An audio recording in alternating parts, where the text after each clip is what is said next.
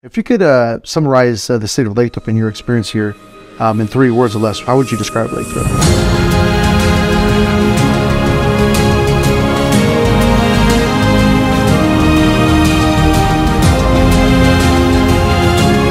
Fantastic, wonderful relationship. There's a lot of growth and a lot of history to talk about.